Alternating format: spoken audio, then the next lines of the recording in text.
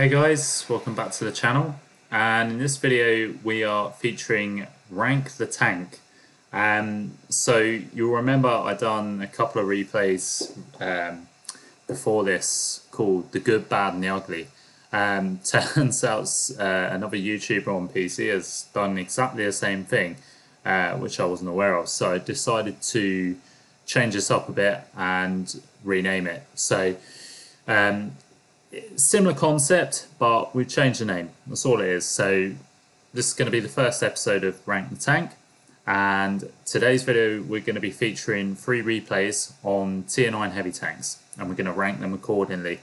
Now this ranking is going to be based off my opinion and, you know, maybe taking into consideration what the player base also thinks, but mainly, you know, this is based on what I think of the tanks. So yeah, we will get straight into the replay.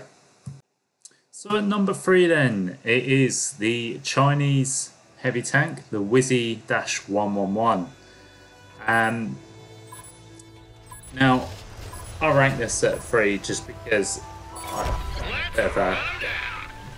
it's been a bit of a pig to grind, to be fair. Been grinding Chinese lines recently, and yeah, I'm just doing this for the 113. I may grind for the 5A, but to be fair, I don't really need the 5A. You know, I've got the Quillen, and you know, which is pretty much the same tank, but just a bit more alpha.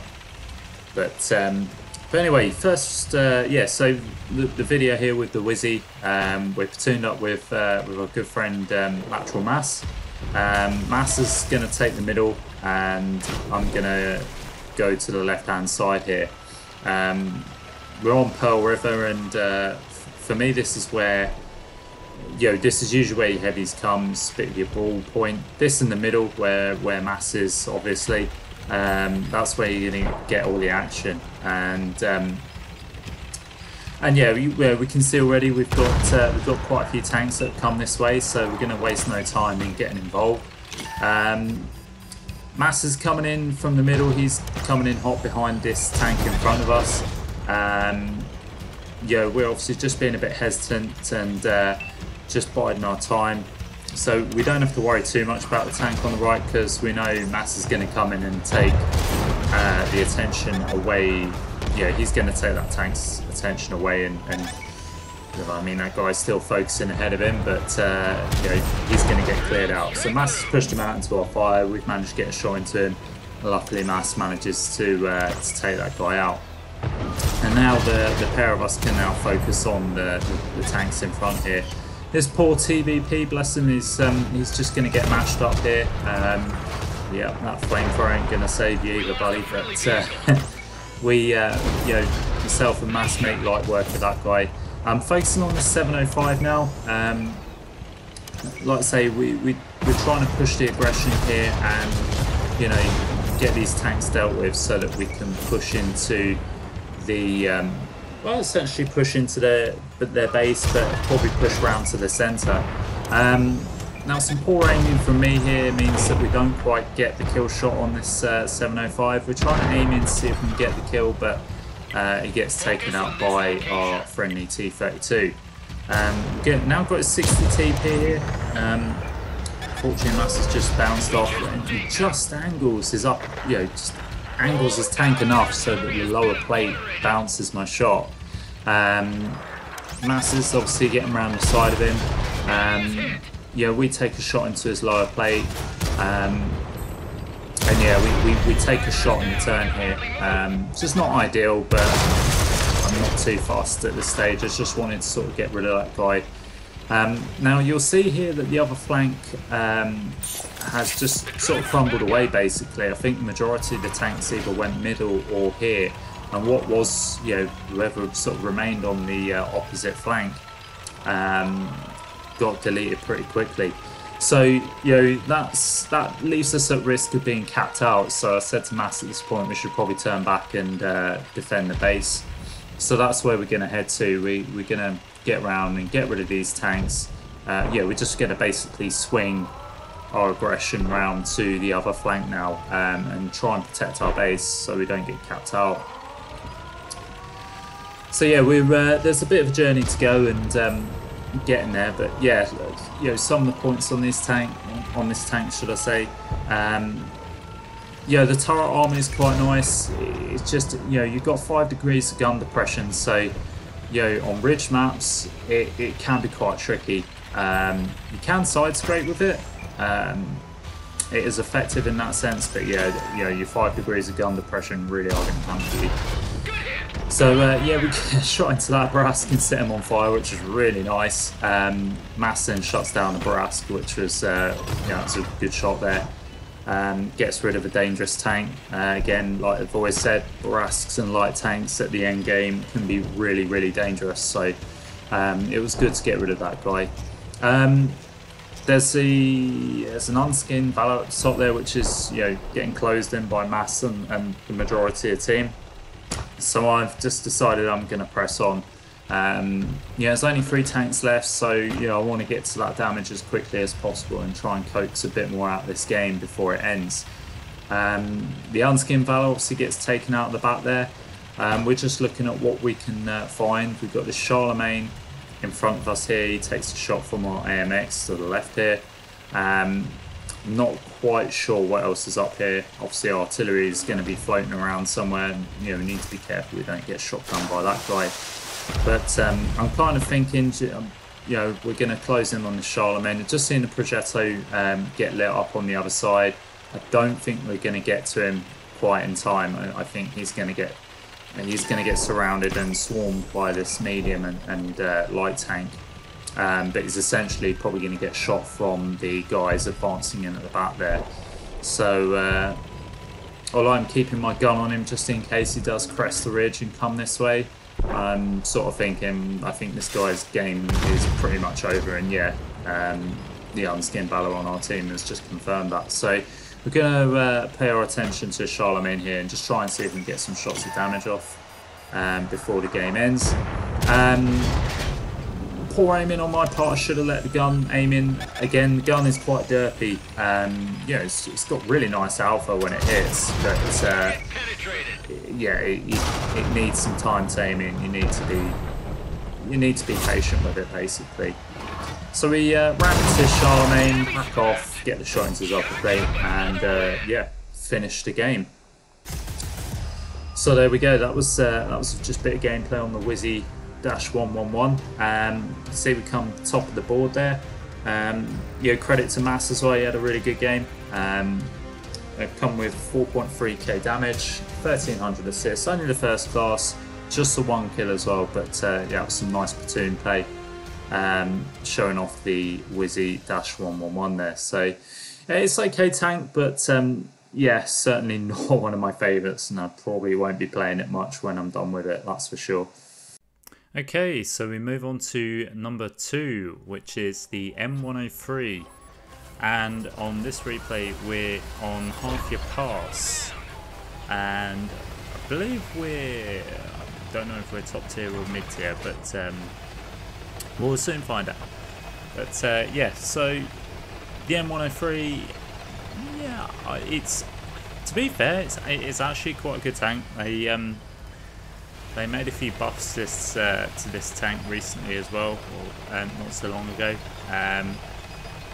which I think actually had a bit of a reload buff, if I remember rightly, maybe some armor buffs. Can't quite remember for the life of me, but yeah, the M103, it's not a bad tank, to be fair. I give it credit. It's I don't know, amongst all the heavy tanks at tier 9, it's definitely more up there, but I ranked it number 2 anyway, so middle of the road. You know, it does the job. It's okay.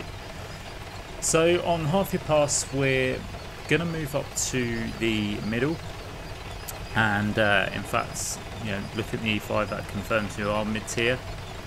And yeah, I go up to the middle on this map just because it's pretty much where all the action is. The thing with half your pass, it's a relatively new map, so you know, people are still working out. To be fair, I'm still sort of working out where the best spots are on it. But you know, most games, if I'm in a heavy or sort of a medium with a bit of armour, I will usually come up to the mid section here.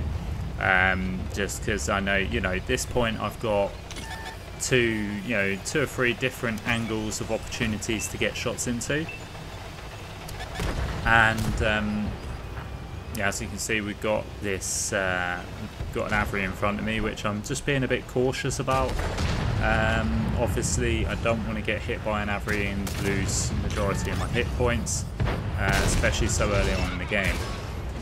G-Saw pokes up, we shoot him, but it just bounces. His upper plate's at a real angle and just bounces. This IS-7 is now over peak to get a shot into us, and unfortunately pens us, which takes about 500 hit points of our health. However, we're going to keep him tracked in place here. Unfortunately, he just gets out in time, which is a shame because I was hoping we could keep him tracked in place enough for our FE 4005 to get a shot into him.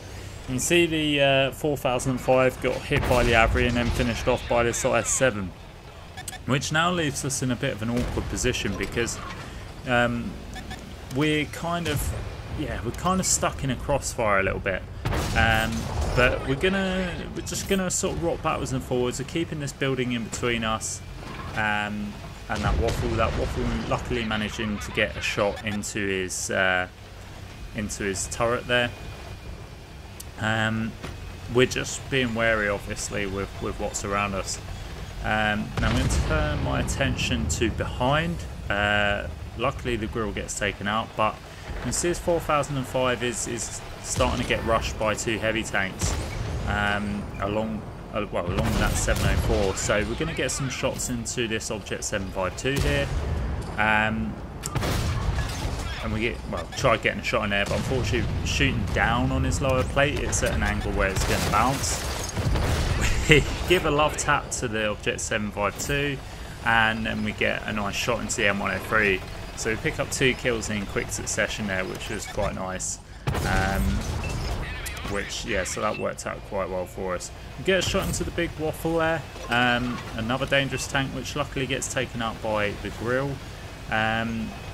It's fairly even numbers here. It's, you know, we're only 2 tanks up, so we've got to be a little bit careful that we don't start throwing our tank away. AVRE comes around and gets shot by the FE 4005. We track him in place, or try to. Unfortunately, repairs his track. We're going to go in with everyone and get some shots into this guy.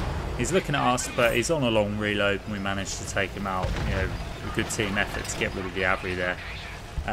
Their waffle takes out our grill, and we're on 5-4 now, so we're just 1 tank ahead.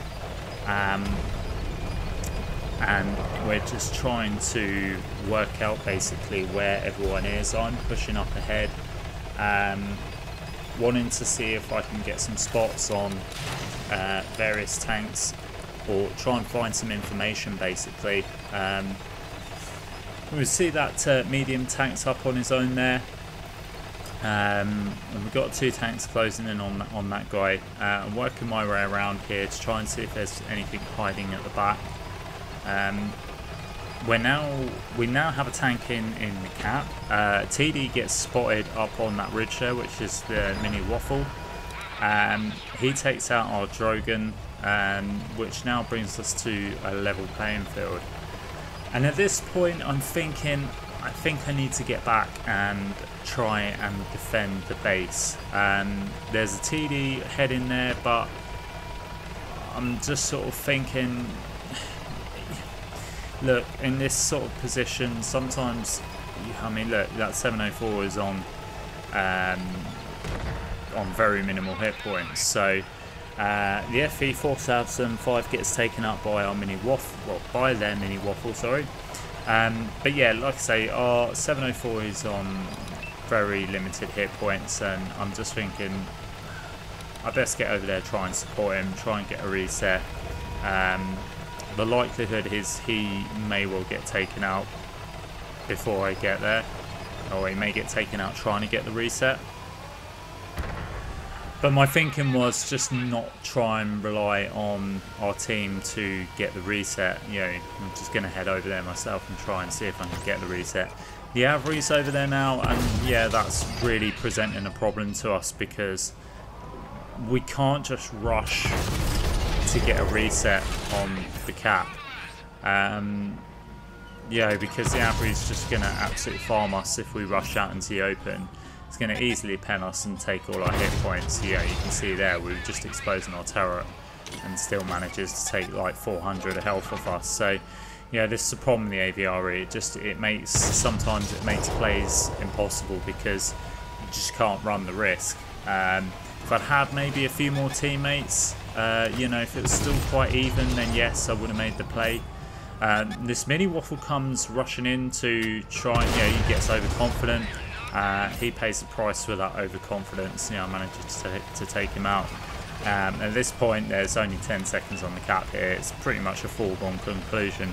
And it's really frustrating because, let's say, we could have gone on to have had a really, we could have gone on to have a really better game there, but it just wasn't to be, unfortunately, and we end up getting capped out. So yeah, it was a close defeat, and it was an unfortunate one, to be fair, but we tried our best. And yeah, so we come out of the game, 4.2k damage, 4 kills.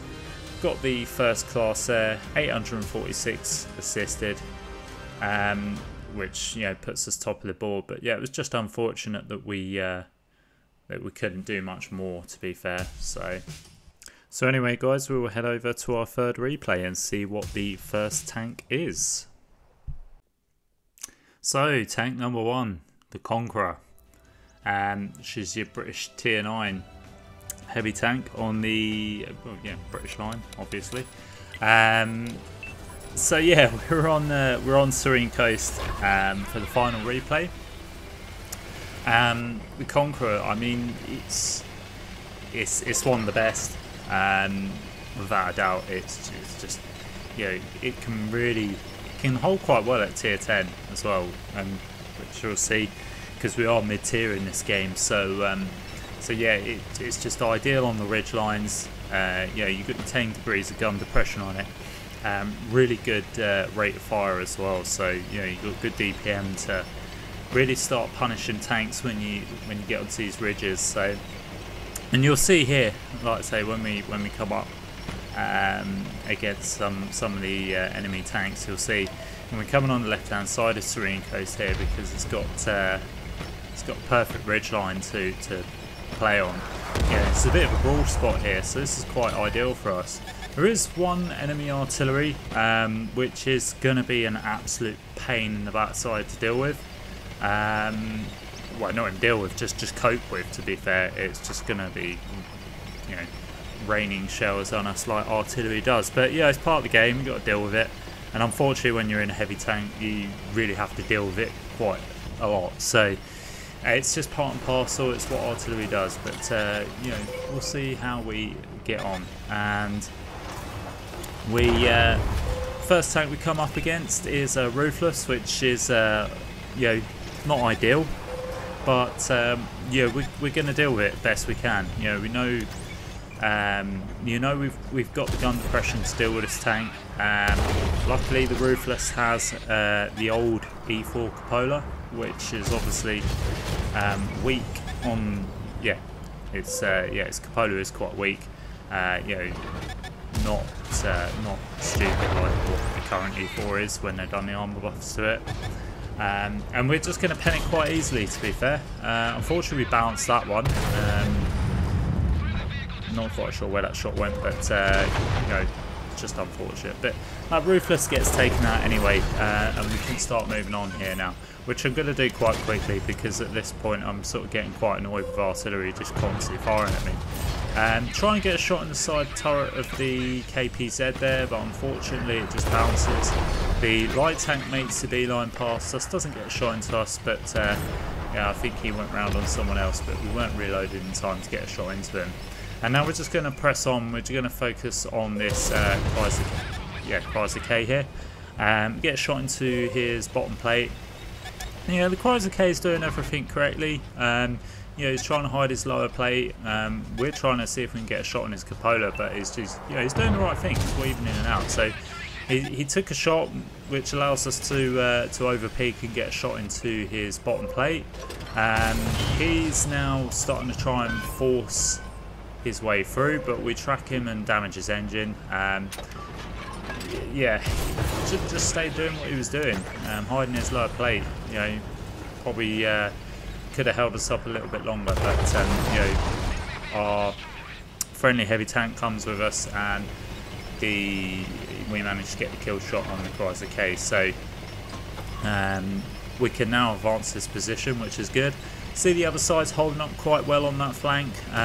You know, and again, that's the other brawl zone on this flank. We loaded HE. We're really unfortunate there that the artillery was running away. It was angled, so the HE didn't quite pen properly, which is a shame. I was really hoping to get some punish on that artillery, just for obviously all the pain that he's inflicted on me through this game. So, but he gets away, yeah, we don't manage to fully pen our HE shell. So we've gone back to the APCR now, and we're gonna go and try and help get rid of this Type 5 heavy.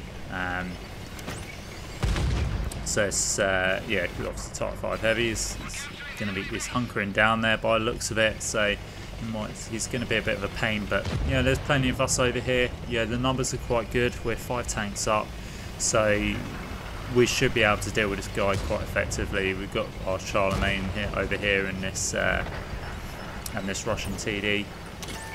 And we're already getting some shots into him. We pop a shot in there. We're just going to keep peppering away at this guy just to whip this health down. Get a shot in the track there, just try and keep him in place. But then this 50B pops up, try and help him out. But we get a nice shot into the 50B's turret there, and he gets taken out by our friendly Charlemagne. We're just going to go back to focusing on this Type 5 now. I want to try and get as much damage out as possible. He's backing up. We get another shot into his track wheel there, get a bit of damage as well. We're getting some track assist, which is quite nice. Type 5's got the arm and gets a shot into us, damages our Armour and kills our driver. We tried just getting a shot into him, but I don't think we penned there. But now he's backing up. Yeah, I think he knows it's kind of game over now. Russian TD's just sort of pushing into him, and yeah, we get the kill shot on the Type 5. Only the Death Star left, and he's just on a sliver of health. And can I get the kill? No, can't. He gets finished by an E50M. But yeah, we end up getting quite nicely. That was a decent win. Good team effort as well. We pushed both sides quite effectively. So you can see there we come second place. Got 2 kills, 4.6k damage with 468 assists. Only the first class, but yeah, just highlighting how good the Conqueror is, and without a doubt, definitely one of the best tier 9s in the game. I think the M103 is close behind it, but yeah, the Conqueror definitely goes strong in this category. So anyway, guys, that's enough for Rank the Tank. I really hope you enjoyed the this feature. And yeah, let me know in the comments what you think. Do you agree, or you know, would you consider the Wizzy being better than the Conqueror? I'd be surprised if you did, but we're all allowed opinions. So yeah, let me know in the comments, guys. But until then, I'll see you next time. Take care.